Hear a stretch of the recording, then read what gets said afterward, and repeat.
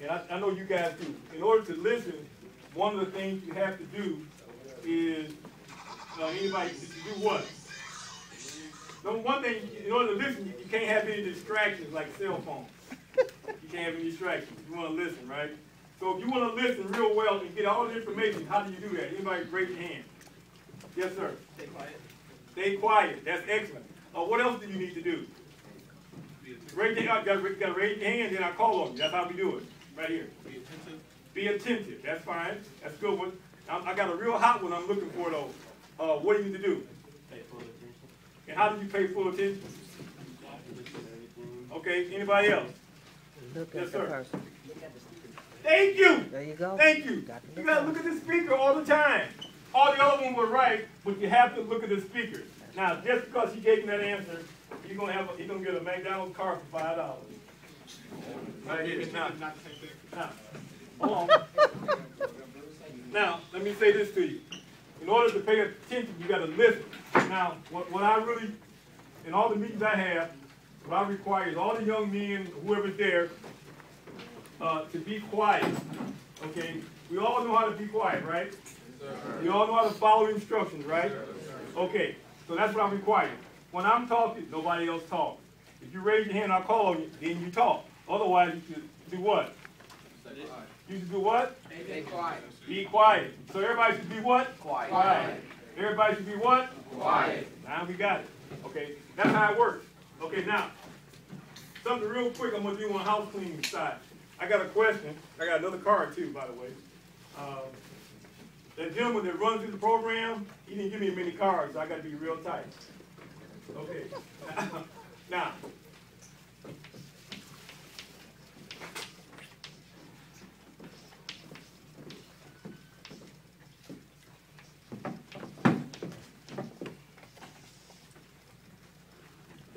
what does that mean? Raise your hand, real quick. Yes, sir. It means like kind of having blind trust. That's excellent answer. That's an excellent answer. Yes, sir. Somebody else. What else was that? There's a lot of meetings. I'm looking for one real hot one. Somebody else. Yes, sir. Education. That's what I'm looking for. Somebody else. That was real good. What does that mean? Anybody? Yes, sir. Believe. Thank you. Believe. Thank you very much. All right, somebody else. Faithfulness. Faithfulness. What does that really mean? Now, it means believe. It means having confidence in. But you know what else it means? It means trust. You said trust. Thank you. Very good. Now, but it also means something else. It means, go ahead. Having heart. Having heart. That's one other good meaning. But it also means doing exactly what you were told to do. I'll say it again. Doing exactly what you were told to do, exactly the way it should be done. Don't add anything to it. Don't take nothing away from it. So that's what it means. And I'm going to say it one more time. It means you just do what you were told to do. You don't add nothing to it. You don't take nothing from it. You don't change anything. So when these mentors and Mr. Shackelford ask you to do something, you need to be faithful to it. You need to do exactly the way he told you to do it. Don't change it. Don't add nothing to it. You follow me? So because the people that are faithful and understand what that really means and doing what I just said it, they're the successful people in America. The people that know how to follow directions the way it's supposed to be done. If you can learn how to follow directions, you guys play football, if you don't follow directions, you're going to have a problem. You got to learn how to listen and follow directions. So being faithful, or faithfulness is doing it exactly the way you were told to do in no other way. Don't add nothing, don't take nothing from it. If you understand what I just said, raise your hand. Okay, now so you should be any problems here when somebody asks you to do something, you need to do what they told you to do, exactly what they told you to do it, right? As long as it's not harmful, negative, or breaking the law, you should do it. Because that's not going to happen here. It's going to all be good. So I'm just kind of enlightening you guys on that area. You got to be faithful. And that's one of the meanings of faith. Now that I got all that out the way, we can get to the meat of the subject. Okay. Now, I got some questions for you guys. Some questions. Now, in order to listen, like I said, you have to pay attention to the speaker. You need to keep your eyes on the speaker all the time. Yeah, you can put the burger and chicken in your mouth, and that's fine. But keep your eyes and focus on me. Because I know if you do that, you're going to get more out of it than you would if you wouldn't do it that way. I already know that for a fact. All right. I got a couple of questions. You got to ask yourself this question. How did you get here in this class? How did you get here? Don't answer it right now. But think about it in your mind. How did you get here? What brought you here? That's one question. What message are you getting? And this is outside. What message are you guys getting, and who's giving it to you? Your mother, your father, your brother, your uncle. Somebody's talking to you guys outside of here, and they give you information. Now think about this. When you get to be 30 years old, 2 years from now, what are you going to be doing? Just think about it. Now, you got to think about this. What drove you here today? Why are you sitting in these seats right now today? What drove you here? Was it hopelessness? Was it games? Was it drugs? Or was it some other kind of issue? What are people telling you to do? There's other people outside of here telling you to do some things. What are they telling you to do? If it's negative, you know that's not right. 10 years from now, what do you want to be doing?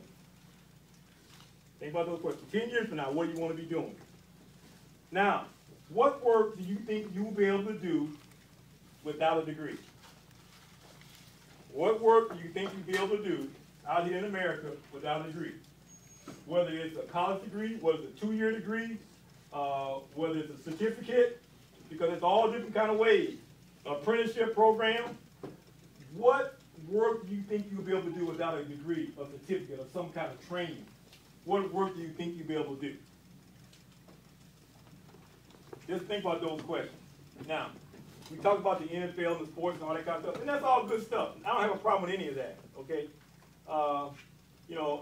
Every year in America, this whole country, every year, there's 1 million high school students, just like this. 1 million high school students that play football. It's 1 million kids every year all across America. How many actually go on to college all levels? Just hold on. I want you to raise your hand. How many actually go to college on all levels? Yes, sir. About 2%. And what's the number for 2%? Just give me a number.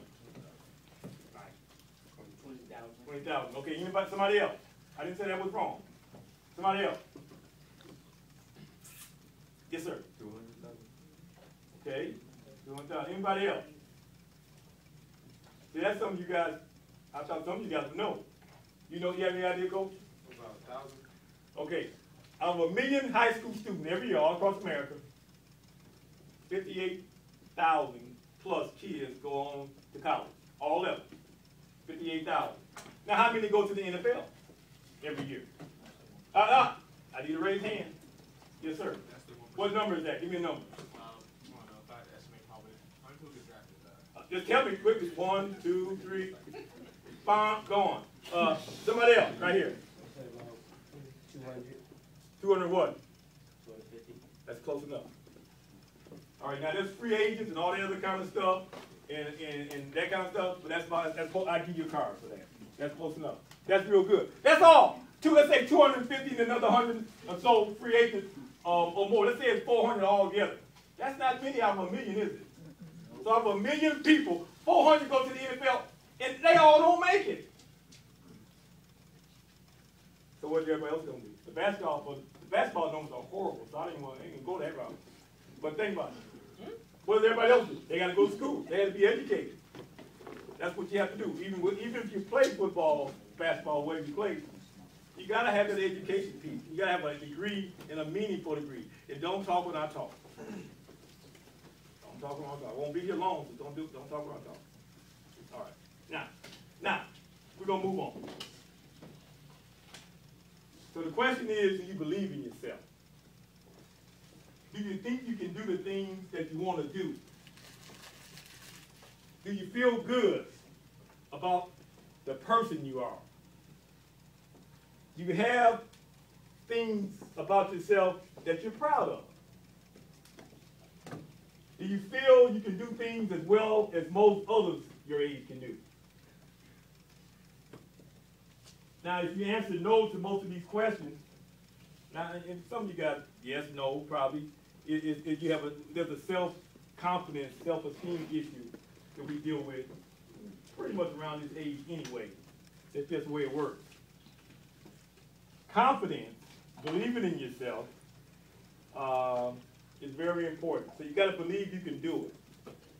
You know, when I was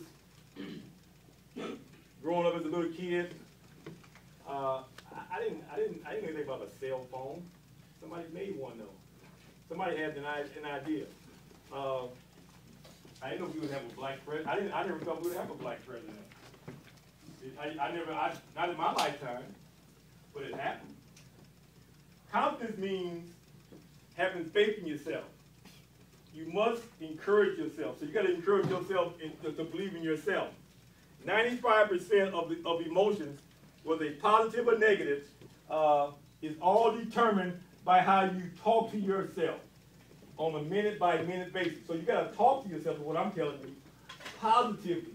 I can do it. I can make it. I can accomplish this. You have to tell that story to yourself. You have to convince yourself to believe that you can do whatever you want to do. If you want to do it, you can do it. But you got to tell yourself you can do it. Ms. Miles, please contact extension 82017. Ms. Miles, please call extension 82017. I have some students that would like to pay for their TSAT. The Webster's Dictionary says confidence means trust, reliance, assurance, belief in one's own ability. Now, has anybody ever said these things to you? Don't answer it, okay? I'll make it real quick.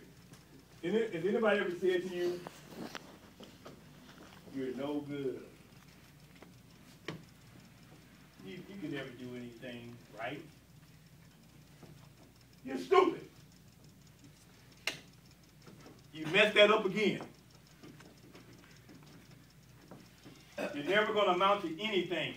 You're never, ever going to amount to anything. You're worthless. Has anybody ever said that to you? Yeah. So most of you guys have heard that. I know you have. I already know that. Now, you know, how does it make you feel when people say those kind of things to you? I know it's hurtful, and it's not good. No question about it. If this has been done to you, you know, you begin to talk to yourself the same way. See, people can convince you of that, and you start telling yourself that. Then you expect bad things to happen. And when bad things happen, you say, I knew that was going to happen anyway. And just, move on about your business. Okay. We're going somewhere with that. But that's not how it's done. So if people can convince you on the negative side to think negative and do negative things, why can't you do it on the positive side? I can do it. I can make it happen. But first thing you have to do is believe in yourself. Believe in yourself that you can do it. I got a little exercise I'm going to do right now, and most of you guys can do it. I need a little help with it, though. I'll help. Come on. Grab the other end of that plate. Can you grab that? The other end of that. Come on, man. You going to do this or what? Let's go.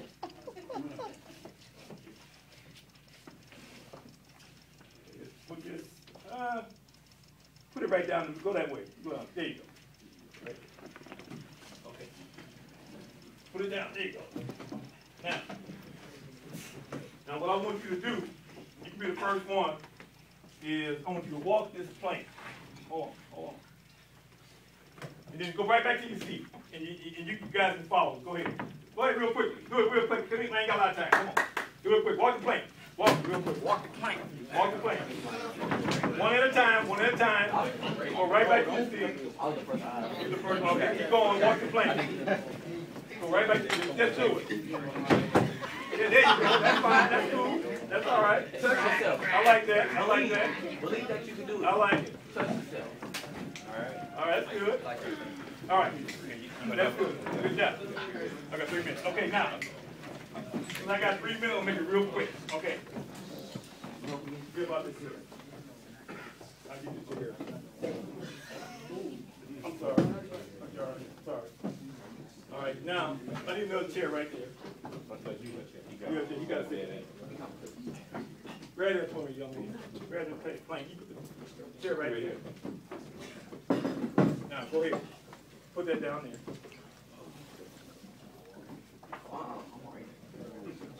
No, hold on.